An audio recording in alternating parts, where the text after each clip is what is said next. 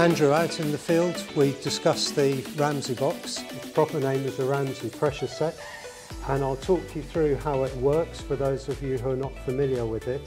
How it works is you have an air chamber in one half of the pressure set, and liquid comes in, goes through this gauze and up against a rubber diaphragm here and out. And the flow through here is governed by the pressure in the system.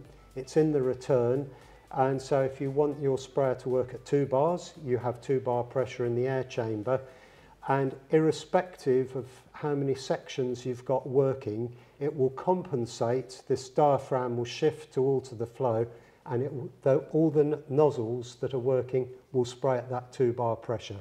Andrew will kindly show us how he services a Ramsay box. Right, so having removed the Ramsay box from the sprayer, disconnecting your pipes and your mounting bolts, get it on the bench. As you can initially see, there's a ring of bolts all the way around the outside. They've all got to come apart. A good point, if you've got chambers and certain valves that want to be in a certain direction, put a mark on one and match it to the other place. So you can put it back in the right order at the end. But we'll begin by removing the bolts around the ring set. As you can see, we took a few of the bolts out earlier to make it a bit easier. So having removed the valve, the rubber wasn't on there, so it was attached to the bottom of there. Just peel them away. Likewise on the other valve.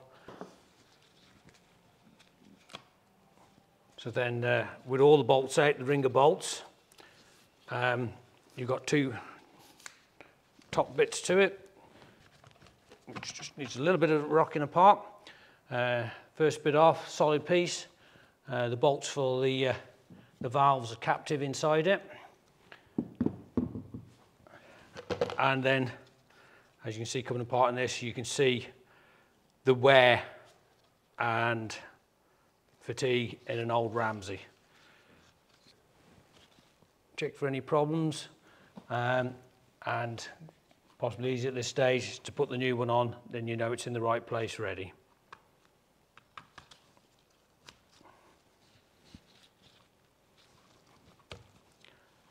The old one out the way. Turn that back over because you know that's the direction it came off. As you can see, the coloured is facing upwards, so make sure you put that back in the right position. And then the thicker of the other seal, which is the same other side, remove that. Place your new one back on, check it's all good around, make sure it's a bit of a clean up. Keep your coloured side up, line up roughly, and refit in the reverse order.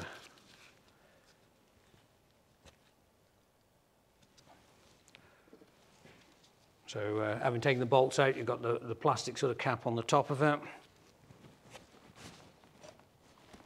So your first few are always going to be the hardest ones to line up.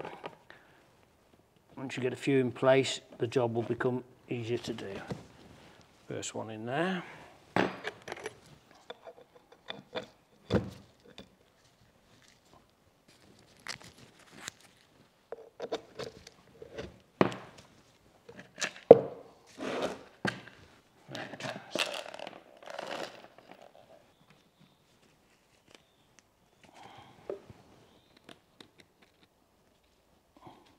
Done them all finger tight to begin with, because what we're basically doing is squeezing rubber.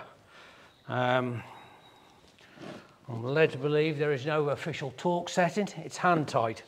Work around them, just gently do begin with, get them all to a similar sort of feel.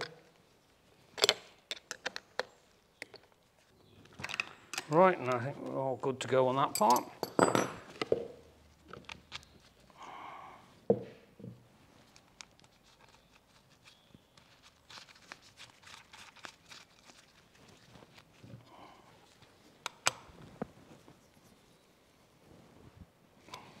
The final bit is to put the 2 gaskets for the valves on and replace the valves back in the right order.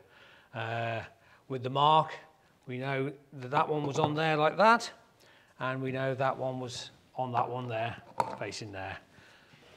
Andrew, how often do you change the gaskets on and diaphragms on the Ramsay valve? We will have and always done is replace those on an annual basis.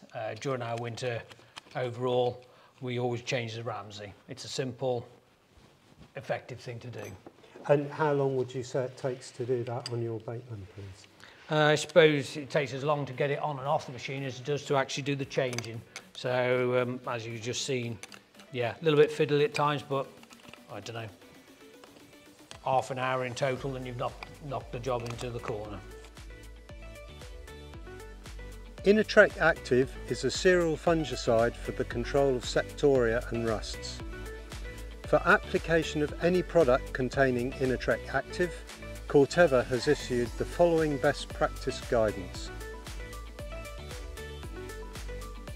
The maximum concentration should not exceed 2 litres of product in 285 litres of water per hectare, a maximum spray concentration of 0.7%.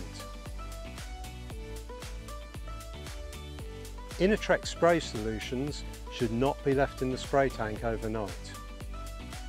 At the end of each day's spraying, operators should rinse through the sprayer tank, pump and lines.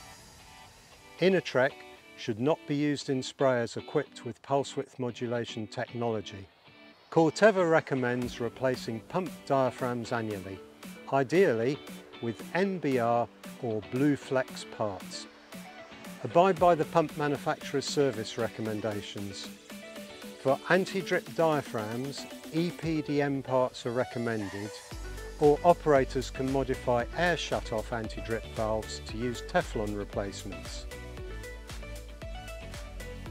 If neither of these options are possible, Corteva recommends replacing all existing pneumatic anti-drip diaphragms or pistons with new parts before spraying products containing Inatreq. It's important to check these after use too. If your sprayer has a Ramsay box, you should replace the diaphragm seal during winter maintenance.